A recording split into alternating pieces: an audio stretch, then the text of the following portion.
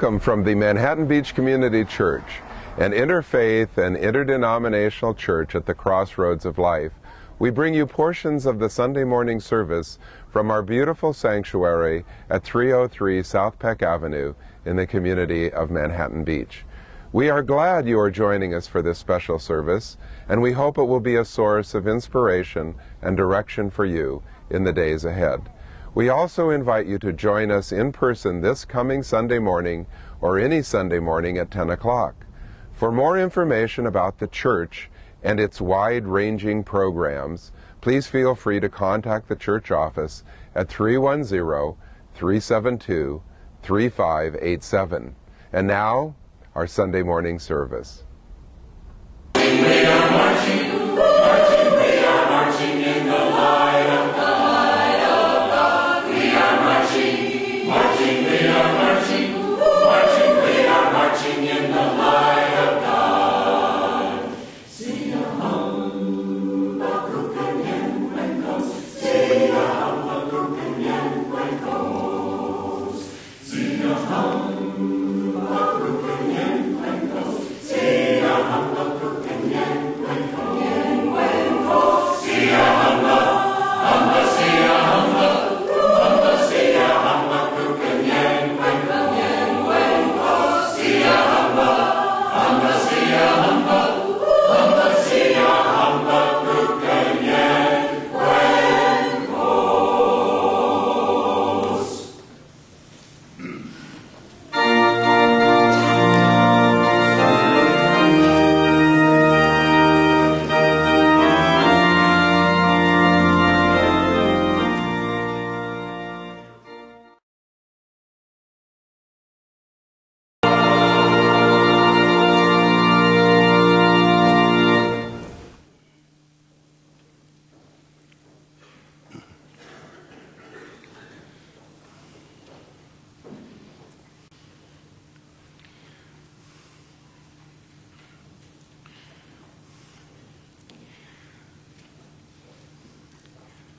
Lord, as we begin this period of worship, we ask that you look upon us with favor, for we come to praise you and as well to receive the comfort of your care and concern for us and for the uncertain world in which we live. Open up our hearts and spirits so that we may more keenly sense your presence in our midst this day. Allow us to understand and appreciate more fully that this time of worship is a time for renewal, an opportunity to rise above our doubts and fears, a chance to experience a revival of our hopes and dreams, and to reconfirm our faith. Let us pray. Lord, we see your hand at work in the world, in the power of the rain, in the beauty of a sunset, in the crisp sparkle of a fresh spring morning, in the faces of those we love and who love us, in the wondrous way people can transcend the problems of their everyday lives and come to a lovely sanctuary such as this for the eternal truths. And as we try to come to terms with life, to better understand ourselves and our relationship with you, we need to know that you are here, aware of our hopes and concerns, an ever-present source of inspiration and renewal. Lord, we are grateful for the opportunity that you've given us to lead more effective and productive lives, and to do so with an increased measure of perspective, an undiscourageable spirit of goodwill, and with greater wisdom, courage, and faith. All of this we pray in the name of your Son, Jesus Christ, who taught us to pray, saying, Our Father, who art in heaven, hallowed be thy name. Thy kingdom come, thy will be done, on earth as it is in heaven. Give us this day our daily bread, and forgive us our debts as we forgive our debtors. And lead us not into temptation, but deliver us from evil. For thine is the kingdom, and the power, and the glory forever. Amen.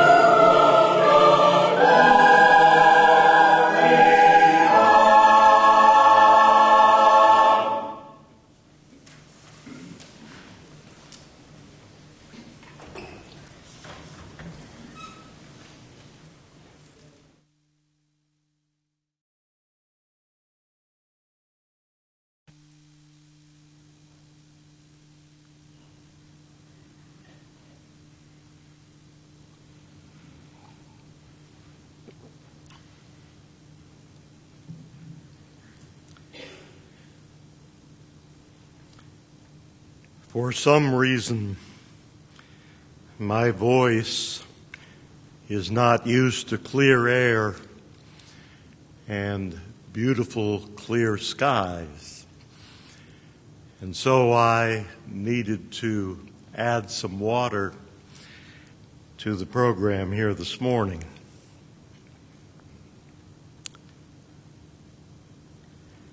Those of you that follow the Lakers, the Dodgers, and the Angels have been subjected now over a fairly long period of time to a particular commercial that airs both on radio and television. The central figure in this commercial is referred to as the most interesting man in the world.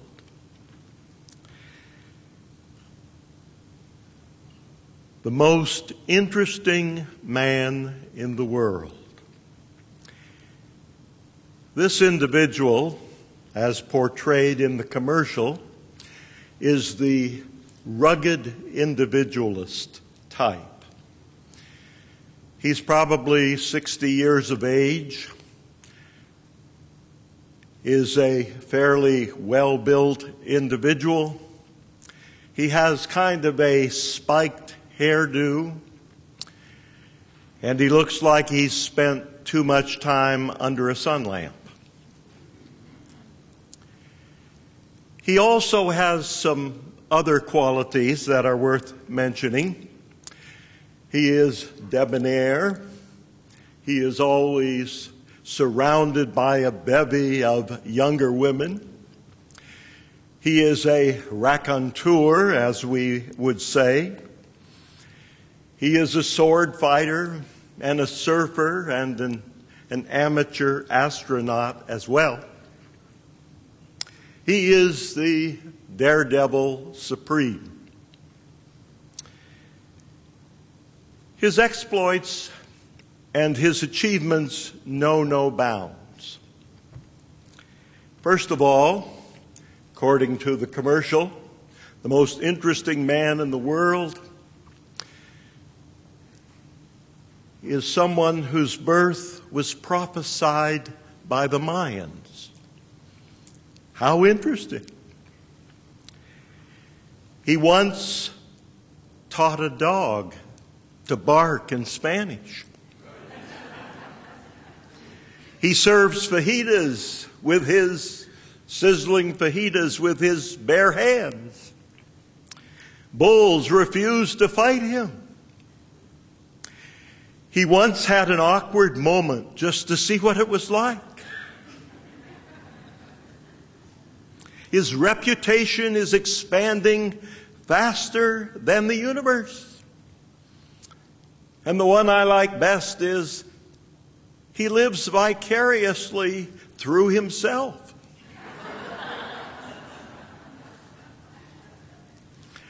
The tagline of the commercial always happens when he's at a table surrounded by beautiful young women and something to drink, and he's saying, I don't always drink beer, but when I do, I drink Double Brand X. So much for the coffee hour, right? And then his final moment of glory for the most interesting man in the world is, stay thirsty, my friends. All in all, this gentleman is as useful as a screen door on a submarine. He's as useful as a refrigerator on the top of Mount Everest or a windmill on your washing machine. You can take your pick. The most interesting man in the world. How interesting. Reminds me of Oscar Wilde, the great author who said, whenever I travel, I always carry a copy of my diary, so I'll have something fanciful and interesting to read.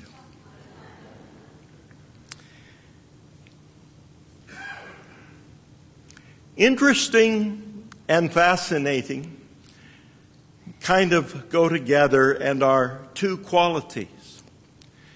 But it seems to me more important than interesting and fascinating would be the quality of significance and importance. Contrast those two for a moment. A person who's living for the aggrandizement of themselves, or a person who lives for others. There is quite a contrast in that. And we live in a rather bizarre and a rather celebrity-driven society where people are pretty much presidents of their own fan club. I was thrilled the other day, for instance, to see that Michael Jackson is making a comeback. Just thrilled to tears. What's that old song that comes out of some of your backgrounds? Indulge yourself, it's later than you think. Well, we've seen what kind of activity occurs when people indulge themselves. I love that phrase that came to me from an old friend who described two very wealthy sisters who never had to work as living lives of wretched excess. And look at where wretched excess got America. Not in a very good place, I would say. Greed is a wonderful thing. I tend to gravitate to historical and everyday people of goodness and greatness. People who are worthwhile. People who make a positive difference in our lives, whether it's back into the historical archives or whether it's here and now. I like people who make this world a better place. I don't care if they're interesting and fascinating particularly, though they're fun to look at. I mean, Houdini and Charlie Chaplin and the gang, all of them brought some joy into people's lives, but they are fascinating characters and people you would probably have trouble with if you invited them to dinner tonight and tried to start a conversation in a normal sense of the word. It is revealing to me that the most famous person who ever lived was born in an obscure village, the child of a peasant woman. He worked in a carpentry shop until he was 30. And then for 3 years, he was an itinerant preacher. When the tide of popular opinion turned against him, his friends ran away. He was turned over to his enemies. He was tried and convicted. He was nailed upon a cross between two thieves. When he was dead, he was laid in a borrowed grave. He never wrote a book. He never held an office. He never owned a home. He never went to college. He never traveled more than 200 miles from the place he was born. He never did one of the things that usually accompanies greatness. And yet all the armies who ever marched, and all the governments that ever sat, and all the kings that ever reigned have not affected life upon this earth as powerfully as that one solitary man.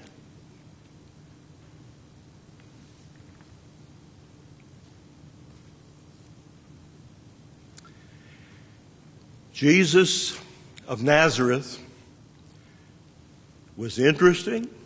He was fascinating. But he was also significant and important, just as you are significant and important in the world in which you live. And if you have to make a choice, be significant and be important rather than just interesting, bizarre, and fascinating.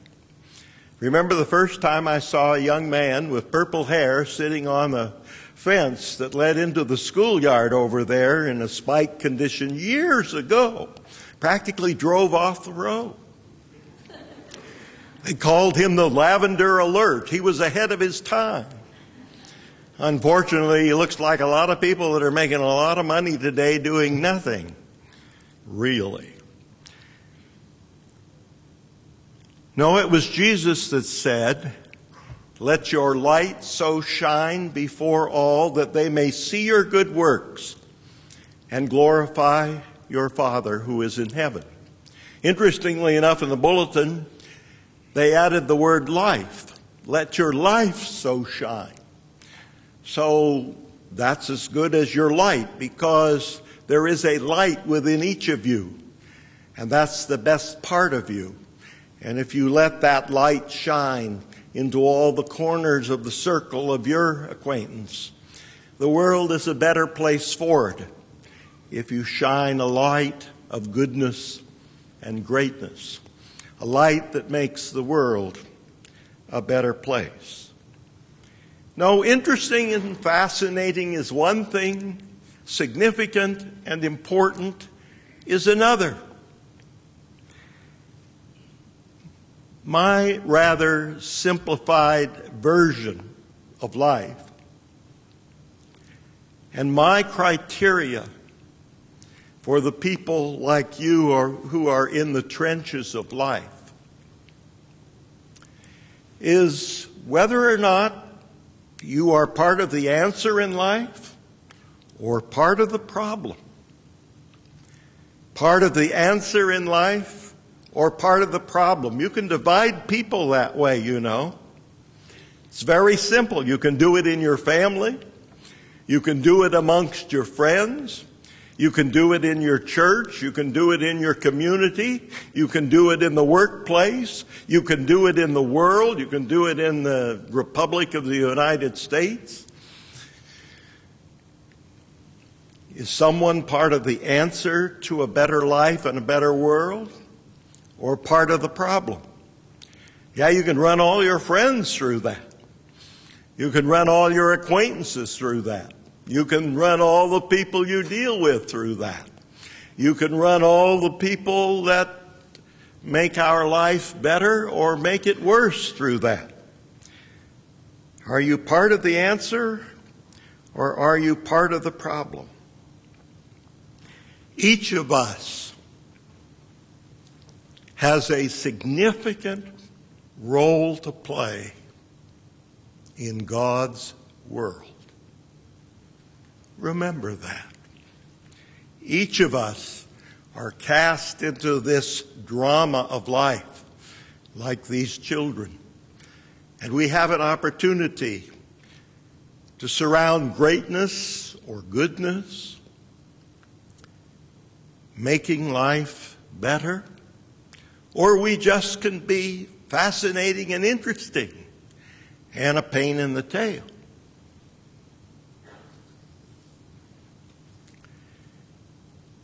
Over the years, more often than not, I find my significant heroes sitting right here in front of me in the congregation. Because for each of us, it's everyday life that matters and how things go along. And those of you that I find embracing God's notion of let your light so shine before all, that they may see your good works and glorify your Father in heaven. Find a special place of affection and appreciation in my heart and soul. And not to downgrade that wonderful commercial and the most interesting man in the world, but you know something? I think somehow we found the most interesting and significant man in the world 2,000 years ago. Amen.